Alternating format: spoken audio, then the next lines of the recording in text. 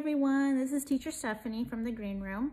I hope everyone is having a nice time so far at home, but we miss everybody in the Green Room. We miss all the families, all the children, but to keep everybody busy while you're staying home, we are going to try to post some stories and some activities to do at home. Okay, so today I chose a book from my own personal library. It's called The Lion Inside.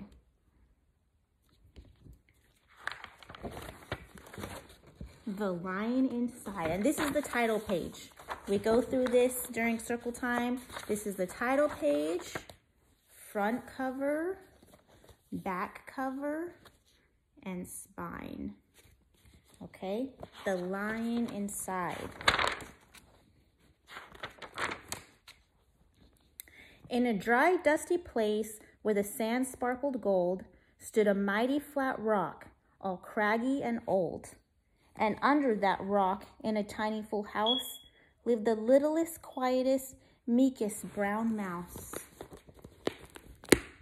Here's the old rock, and under that rock is a tiny house where this mouse lives. He was so very tiny, so incredibly small, that nobody noticed him ever at all. He got stepped on and sat on. He missed out on stuff, ignored and forgotten. His mouse life was tough. He's so tiny that the big animals don't see him.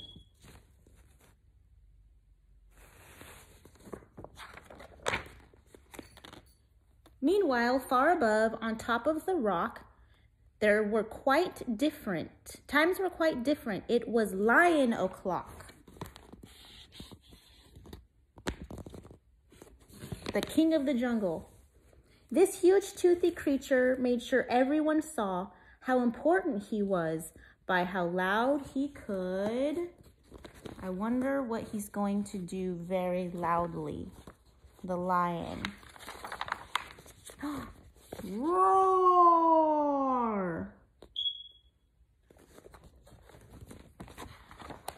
That's how he shows how brave he is. He was head of the pack. He was shouty and proud. He loved flexing his biceps and wowing the crowd. Yes, all were impressed by this mighty king cat. If only, thought Mouse, I could be more like that. So the mouse wants to be brave like the lion.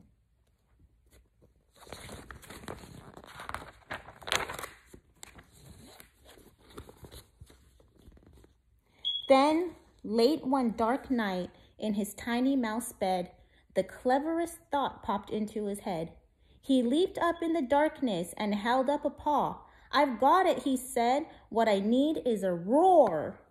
I mean, what if this mouse with the weeniest squeak were a little more grrr and a little less meek? Well, he said, he'd still be the smallest of fuzzy brown mice, but he'd make friends and join in, and life would be nice. So he thinks if he wasn't so quiet and small, maybe he'd fit in better. And the bigger animals wouldn't step on him as much. Yes, thought the mouse, I must find out how. I will learn how to roar. I will learn it now. But it wouldn't be easy. There was only one beast who could teach him this thing, but might make him a feast. Right there. A little mouse feast. It was time to be strong, take a chance. After all, forever was such a long time to feel small. So he's scared, but he's still going to do it. So he made himself brave, and he thought like a winner. He set off for the top, hoping not to be dinner. So he's going to do it. It felt like the scariest thing he could do, But if you want things to change, you first have to change you. So usually he's not feeling very brave, but he decided to change and be brave today. The farther he climbed, the closer he got to the slumbering lion reclining on top. So he's down here. He's gonna climb all the way up here to the lion. Then at last, as he stood on his tippy toes, he found himself suddenly nose to nose. Ahem. Gulp, pardon me. Wake up, Mr. Lion, you've got company. Squeak, Mr. Lion, what I've come to you for is, Squeak, do you think you could teach me your roar? I wonder what the lion is going to say. Oh, look at his face. Look at the lion's face. A silence befell that twinkling plain. Lion opened his eyes and puffed out his mane. Time went so slowly it felt like a week. Then he opened his mouth and let out... What is he going to say? Eek! The lion is scared of the mouse. The lion curled up in a terrified ball. He didn't like this, not one bit at all. Don't hurt me, he whimpered. Oh, try to be nice. While this mighty great lion was afraid of mice. Don't worry, Mouse peeped. I'm here as a friend. Let's hang out together, be pals to the end.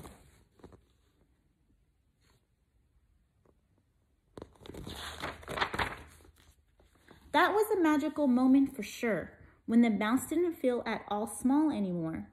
He had found his true voice and learned to speak out, and for that you don't need a roar or a shout. And from that day and always, the two were a pair. They both liked that rock better, now that the rock was to share. The mouse, while still little, felt big in his head, and Lion, he still roared, but with laughter instead.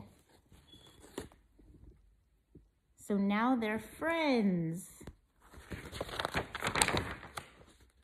Yes, that day they both learned that no matter your size, we all have a mouse and a lion inside.